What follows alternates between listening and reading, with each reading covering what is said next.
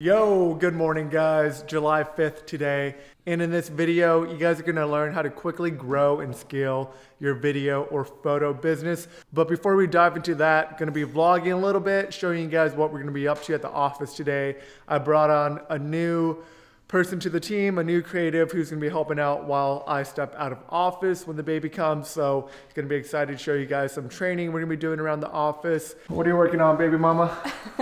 I'm making breakfast. How are you feeling? Good, better today. A little tired after the 4th of July.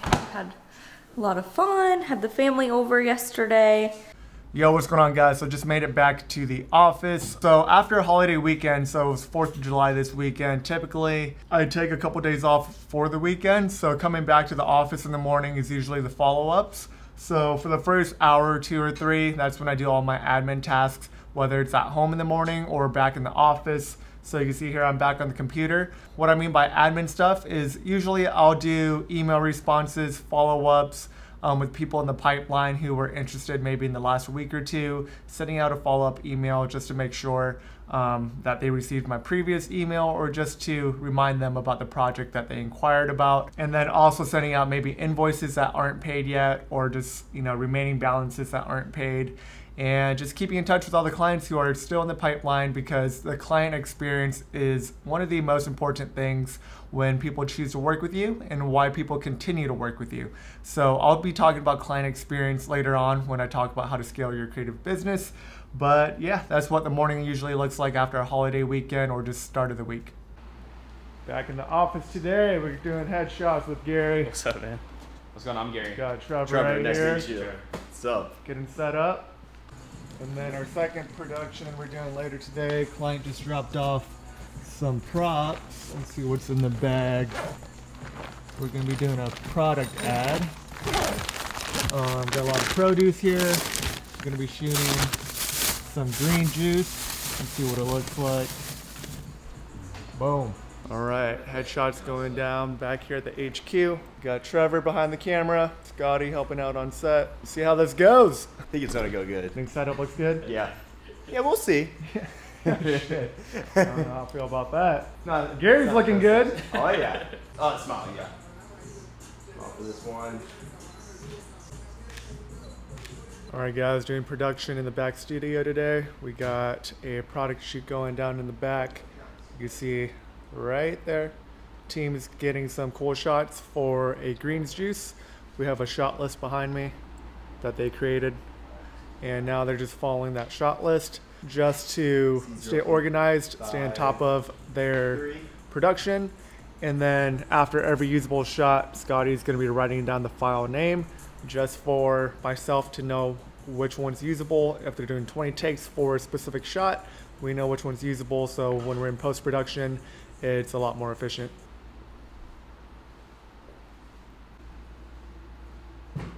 What are we shooting, Scotty?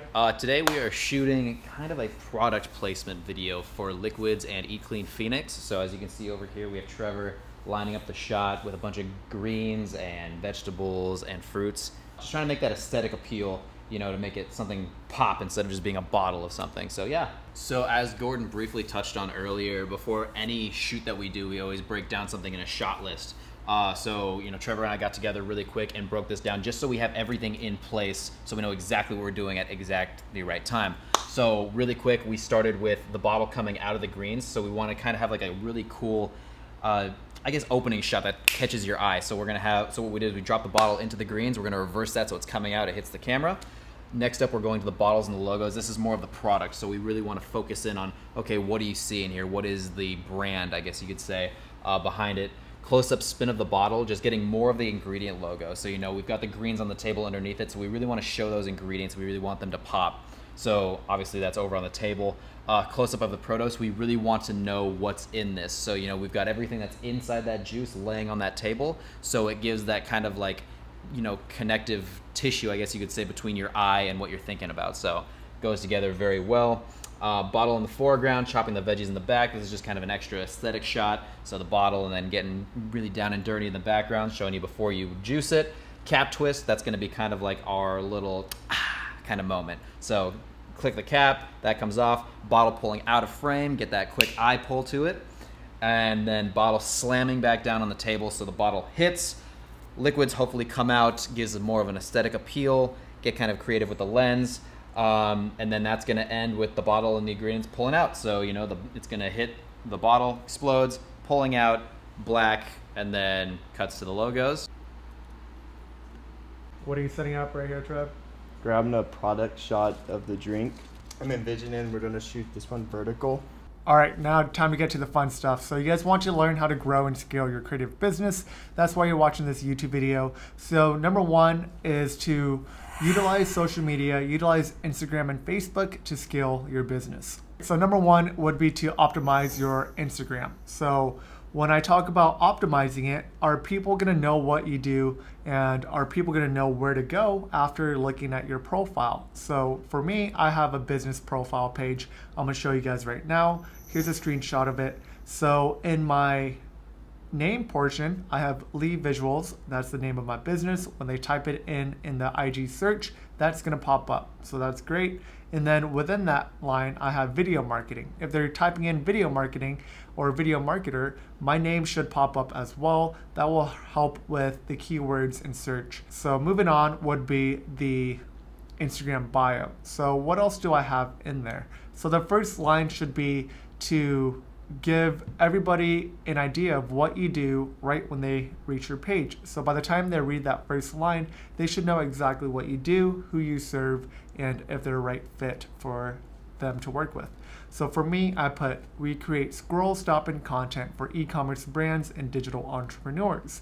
So that's pretty straightforward. We create engaging content, and who's it for? It's for e-commerce brands, so people who sell a product. So those are the people I'm speaking to, and if they currently do that, they know that I'm a right fit for them. So what else do I offer? Below that, I put video, photo, and strategy. Those are 3 pillars that we currently offer. And then a call to action. Work with us with the arrow pointing down to my website link. So they know exactly where to go and what to do if they're interested in working with me. So if your IG bio isn't optimized, these are some things you guys should consider to work on. Moving on, how do I utilize IG to increase lead gen or get more business? So think of Instagram as a funnel. It's the top of your funnel. A funnel is in this shape. It's like an upside down triangle. When you hear the term funnel, you have to figure out what's at the top of the funnel and what's at the bottom of the funnel and what's in between.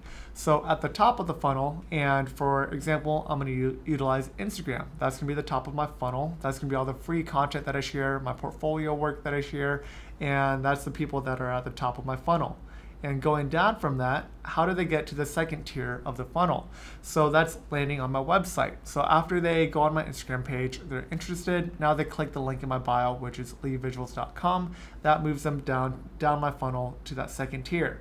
So now that they're interested and now that they're a warm lead, if they look at everything on my website and know that they are still interested and they want to learn more, that moves them down to the contact form, moving down my funnel into the very bottom portion, which I'll talk about. So once they fill out the contact form and I send out a questionnaire, blah, blah, blah, talk with them via discovery call and send them a proposal, lock them in at the bottom of my funnel. That's when I close them as a client, and that's when they pay. So think of your business, figure out what the structure of your funnel is, and optimize your business and social media revolving around that. Number 2 will be referral based. Is your company currently structured to attract more clients via referrals? Word of mouth marketing is crucial in order to grow your small business, especially if you don't have any money or a current budget for Facebook ads, Instagram ads, or just paid traffic in general. What's the easiest way to grow and scale your business for free? And that will have to be referrals. I talked about this in my recent podcast, and I'm gonna show you guys a quick snippet from what I talked about during that podcast if you guys didn't watch it yet. So how do you get more referrals? Like I said, building more relationships. So anybody that you come across, just be a good person. Let them know what you do. Don't be afraid to let them know. Like, yo, I offer video services. I specialize in real estate videos. Or I'm a wedding photographer and I would love to capture your wedding or anybody else you know. Don't be afraid to ask them and let them know what you do. The more specific you get with your ask, the easier it is for them to refer you. So for example, For me, I like to specialize and niche down to e-commerce. So as a creative agency, I would like to only work with people who sell a product or have a product and have an e-com business. So if I tell people that, then they know that when they come across someone who sells products, they'll know at the top of their head, oh, Gordon has a creative agency who specializes just in e-com. So it's going to be easier for them to refer people to me rather than me being just a videographer. They don't want to refer people to me if I'm just doing a little bit of everything. And of course, when we're first starting out, it's easy to dabble in every niche, and I highly recommend people doing that. But as you progress in your business, I would suggest you guys niche down to 2 or 3 different niches. Don't say you could do everything, even though you might be able to. The more you niche down, the better. So when people, let's say if one of my buddies has a friend who is selling jewelry and they need content for their business. All right, Gordon specializes in e-com videos, so now he could shoot that product. But if one of their other buddies needed a wedding videographer, they might not refer them to me because I don't specialize in that, and that's okay. If they do refer them to me, I could either take it on and not promote that work, or I could refer them to someone else in my network that specializes in that, and they would definitely appreciate that as well. Number 3 would be to elevate your experience for your clients. What is your customer experience like? How are you different from other competitors in the area? And it's a client experience. When people work with you, are you offering them an experience that is, high tier and the best out there? If you're not, figure out what you can do better. What can you do to improve the whole client experience from the very beginning to the very end? So not just working with them in person, but from the beginning of when they first interact with you. So the whole pre-production, before the pre-production, up into the production. So working with them in person. How's that experience, high tier? Are you a premium service? Are you offering a premium level of experience all the way up to the very end and after the delivery of the videos or the photos? Are you following up with the clients afterwards? Are you sending them client gifts? Or what are you currently doing that is better than other people out there? If you figure out what that is and figure out what you can do better to improve on the client experience, you're gonna set yourself way higher and way apart from all your competitors because you're doing something different from other people. All right, quick tip. So for client experience, what I mean, what is an example of client experience? So we just finished up with a photo shoot for headshots. If you guys want to improve your client experience, one thing you guys could do right now is figure out what you could do to improve your turnaround time. A lot of people like their content back relatively quick. Some people, which is like 20% of clients, understand that the process might take longer. But if it's headshots or photos, that's something you could deliver pretty quick within the same day, if not within the next 24 hours. That's gonna help improve your client experience by over-delivering, letting them know, all right, in the package, we might have said you'll receive all your content within 1 week, but if you turn it around within the same day, they're gonna be very impressed.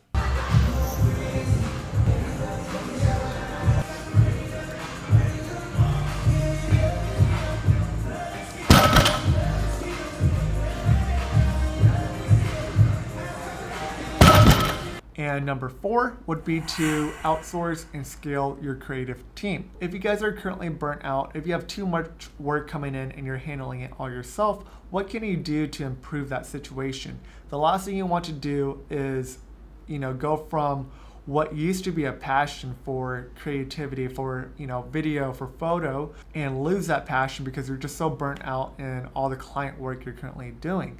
So what can you do to improve that situation? What you could do is start to outsource, start to build a team, and start to delegate and outsource these tasks to other people that could handle these things that you don't need to work on. So for example, what are some things that you could let go in your business right now to give you more time to work on your business, to scale your business rather than work in your business? So for me, as a business owner, I don't want to be wearing all of the hats in my business, although that's something crucial to know and to learn from the beginning, because you know how it should be done, for you to let someone know, oh, this is how I want things to be run in my business, and this is what I expect. And when they deliver meeting your expectations, amazing. And if they don't meet it, you know what you can do and what you can share to improve that circumstance. Some things that helped me out tremendously was having a video editor on staff to outsource some of my video editing projects too, because I know that that was a lot of time I was investing in at night or during the day and all week long, was editing video projects that I might, maybe didn't need to be doing. And at the very beginning, I was, very skeptical. Your clients expect something and you think you could only deliver this quality. But once you bring on someone and trust in someone to deliver something that you could ultimately deliver yourself, if not even better, which would be amazing, then that would, make you way less stressed, way less burnt out, because now you're not doing this specific task and you found someone else who could potentially even do it better. Now you can work more on your business. Ask yourself, what are some things you could currently do right now and dish off to someone else, even if it's just part-time? Could it be admin roles, editing roles, a production assistant to help you on set? Think about that specific position and then start to look for that person. In order to scale your business, you're gonna have to scale your team. And to scale your team, you're gonna have to dish off some of your profits to grow these other positions as well. You can't just bring in every single dollar and take in every dollar and keep it in your pocket. And number 5 is pretty simple, but just stay on top of your game.